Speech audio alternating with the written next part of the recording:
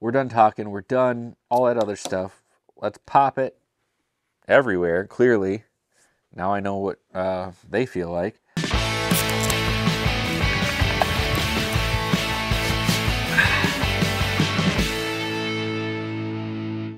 What's going on, everyone? Josh here, Halfassbeerreview, and tonight we got another beer. This is a new beer. Well, I've had the base, and I've had a few variants, but this one I'm pretty freaking excited about. This is Peanut Butter Marshmallow Speak of the Devil Imperial Pastry Stout with peanut butter and marshmallow.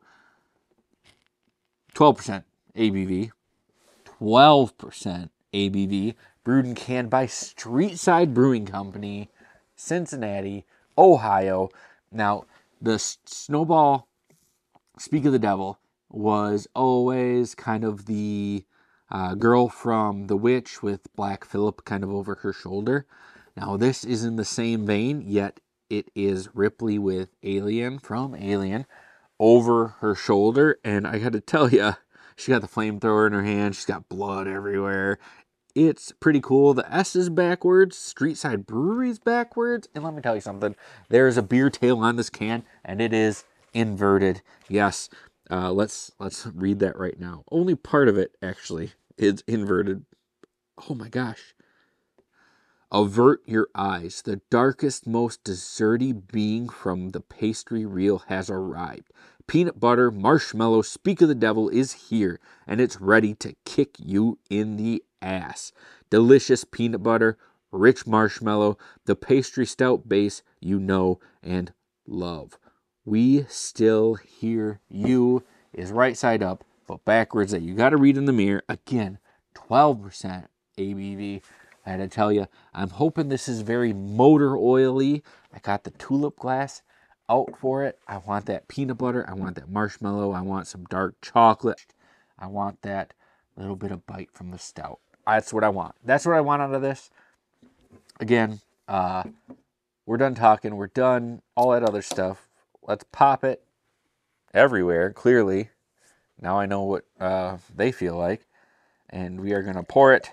Look at it, smell it, taste it, and see what we got going on. I didn't expect it to pop out like that. But then again, when do you ever? It's hard to control the nut, right? That's what we say on Half-Ass Beer Review. Now look at this beautiful, dark, delicious beer. It is black. It is, oh, you can't even see through it. Try to look through the light, and it is not there. You get a little bit of reflection from the light behind me. But this is the darkest of beers. This is Black 33 or whatever it's called. Nice head. It's dissolving now. I love the color of this head. It's got that nice brown, chocolatey head on it.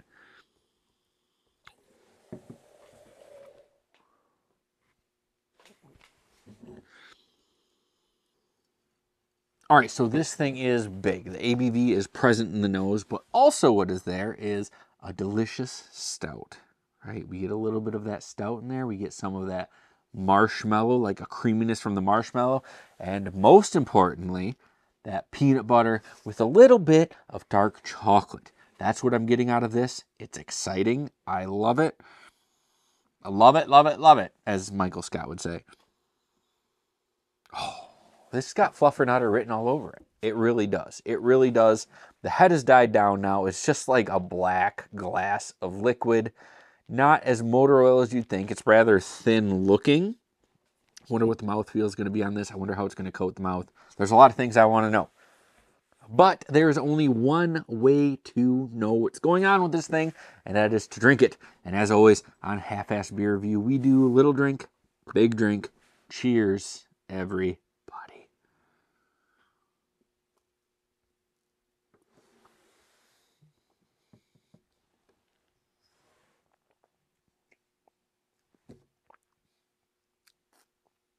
What the fuck?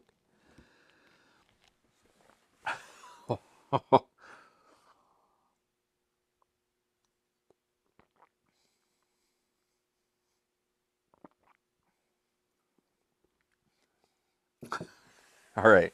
Okay. Okay. Okay. It's very smooth. like silky smooth, right? Coats your tongue.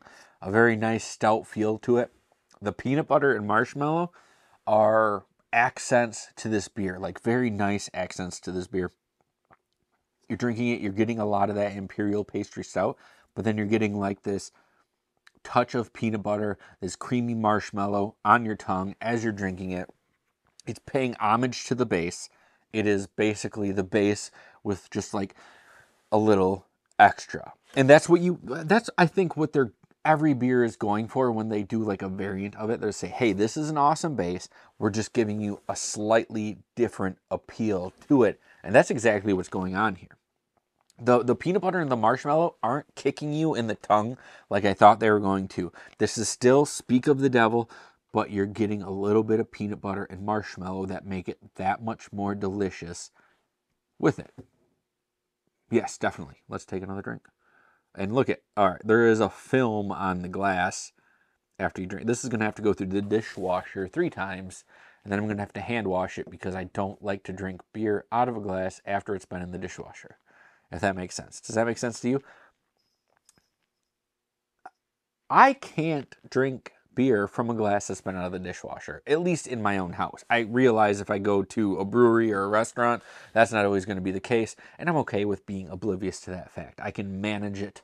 I can manage the anxiety there. But when I'm at home, I have to hand wash it, and then I air dry it by vigorously waving the glass around. I have friends that can attest to my insanity about that. Let me take another drink.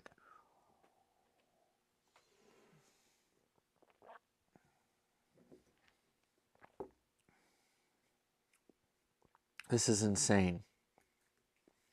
There's like a nice dark roasty kind of feel to this beer, to the base of it. And that peanut butter and that marshmallow really kick in. It's not super motor oily, like it's not thick, but it's like a thin oil. It still coats your tongue. It leaves that flavor sitting there in your mouth. The mouthfeel is just great. And the 12% ABV, you can tell it's there, but it's not too much. Like you can keep it in your mouth without being like getting the body shivers with some of these beers that are high ABV.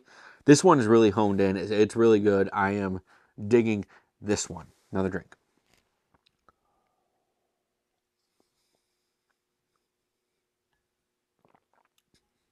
It's like staining the glass. That's awesome. Question of the night. Josh, would you ever buy this beer again?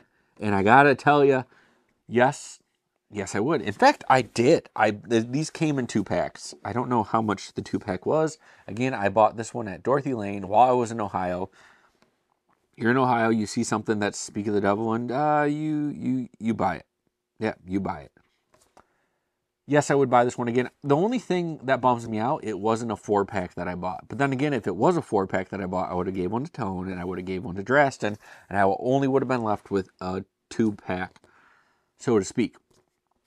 So I wish I had 4 of these. I really wish I had 3 more of these after I was done with this one, but I only have 1, and I'm going to have to live with that mistake for the rest of my life. I will take it to my grave. But that's okay, because there's other delicious beers that are going to come along, other Speak of the Devils that are going to come along. I just think this one was awesome. If you have the chance to get the Speak of the Devil with the peanut butter marshmallow, I highly recommend it, not only for the cool can art, but for the cool, delicious beer that's in this can. Now, that's going to do it for this episode of Half-Ass Beer Review. Thank you all for stopping by and checking out another amazingly delicious beer from Streetside Brewing Company with me. Speak of the Devil, peanut butter, marshmallow, Ripley, Alien. It's firing on all cylinders. The can art's cool. The beer's cool. The beer tastes delicious. I want a lot of it all the time. It's a really great dessert beer. It's a really great beer to end your night. Say it's your last beer and you want something you can enjoy. I actually, you know what? Scratch that. It could be the good first beer, the good middle beer, and the good beer to end out the night. That's just what I'm going to say, because this is that good. If you're new here and you liked what you saw, please, by all means, hit that subscribe button. Give this video a thumbs up. Leave me a comment. Tell me what you like drinking. Do you have a favorite pastry stout? Do you like barrel-aged stouts? What is your favorite beer? Let's start that conversation about beer, and we can do that down in the comments. Before you go, check out my friends Banter and Babble every Wednesday night, 9 o'clock, on Twitch for the best pop culture wrap-up around, and my friend Drastin the Dungeon Master on 7 Dungeons for literally the best Dungeons and Dragons anywhere. And always remember to keep your fridges full and have a great night.